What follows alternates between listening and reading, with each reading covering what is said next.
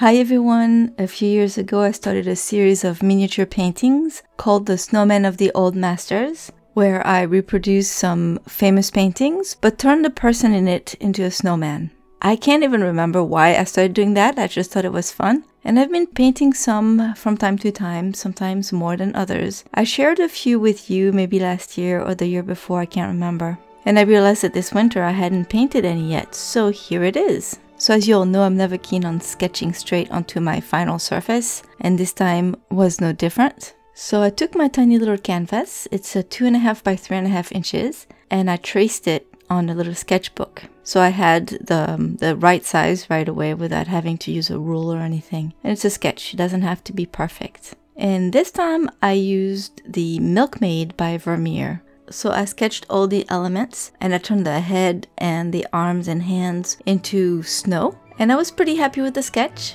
Later on I added more of the shading, but I just wanted to be quick and have a basic line drawing. And I used a piece of tracing paper to transfer my sketch onto my canvas. This little canvas is already primed, so it worked just fine. I didn't have to prepare it. And I wanted to practice using my acrylic gouache again on the canvas. So that's what I used, and I used my new Holbein gouache. So that's the second time I'm using those. The first time was with the panda. And boy, do I have a great piece of advice for you. If you're practicing using a new medium that you're not familiar with, you probably shouldn't use a tiny little format like a 2.5 by 3.5 inches with a lot of details. This was tough. And probably not the best way for me to get familiar with the medium. So it took me forever to paint this painting. It took me 5.5 hours. Yes, it's really small and shouldn't have taken me that long. I don't think my previous paintings from this series that size ever took me that long. It took me 3 to 4 sessions to finish it, and I tried different things. First, I put my paint on a ceramic palette, because I thought it was going to take me a reasonable amount of time to finish it. So I decided to try it, and the paint doesn't dry very fast, so I thought it would work. Unfortunately, it kind of worked like acrylic paint, and it started drying on the palette pretty fast, or at least faster than I wanted it to. So even before I was done with blocking all the elements, I decided to transfer the paint that was still wet into a stay wet palette. So I got the sponge all wet and I covered it with a piece of palette paper, and I scraped all the paint from my ceramic palette and put it on top of the paper.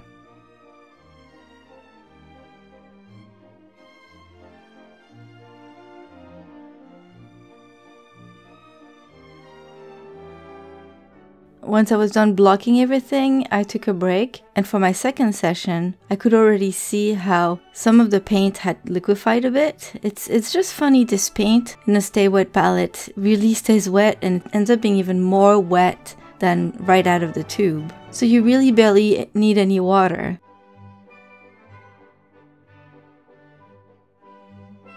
I had a hard time, I don't know why. I think maybe the colors are so saturated that I had a hard time rendering them, and also maybe because I couldn't find, or I had a hard time finding the right colors that I needed.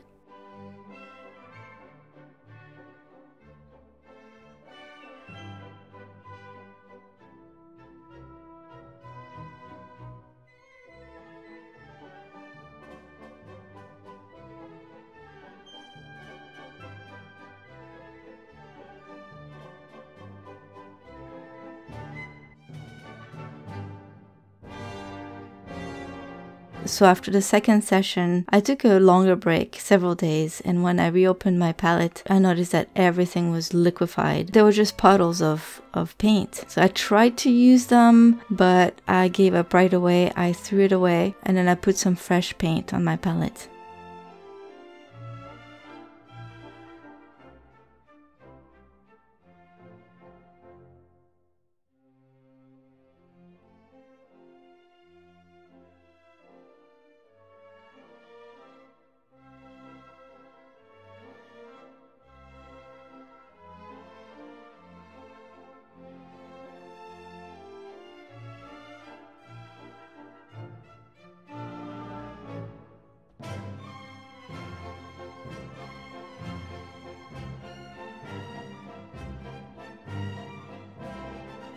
And then session number 4, I was done procrastinating. I was determined to finish it. Even though I had struggled, I just wanted to just plow through it and finish it. And I finally really got into it and started enjoying it. I think that's how it is sometimes when you're struggling with a painting. You just need a little boost and just push yourself, and eventually you finish it and you're pretty happy. So that's what happened. I'm pretty happy with the result. In the end, I'm happy that I stayed with it, that I didn't give up, and that I finally finished it.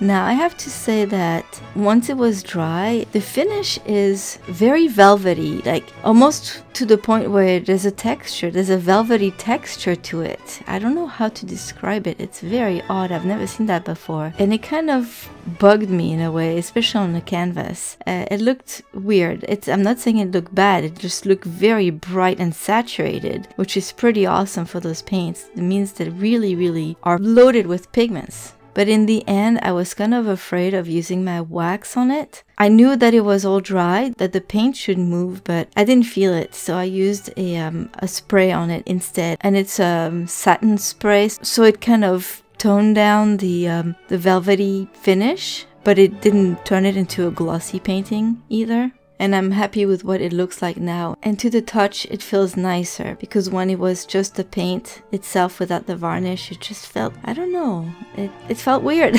I really don't know how to describe. I don't know if any of you have used the Holbein Acrylic Gouache on canvas before. I actually have not used it on paper yet, only for swatches, so I have to paint something on paper now, and a larger format too, just to get more familiar with it. Maybe I'll paint a landscape or something, I don't know. But other than that, I really like this paint. It's really creamy, it blends very well, and I just need to get used to it. Alright, I'm done with my rambling for today. Sorry about that. Thank you all for stopping by. I hope you enjoyed this little video. If you did, please give a thumbs up, and I'll see you soon with another video. Bye bye!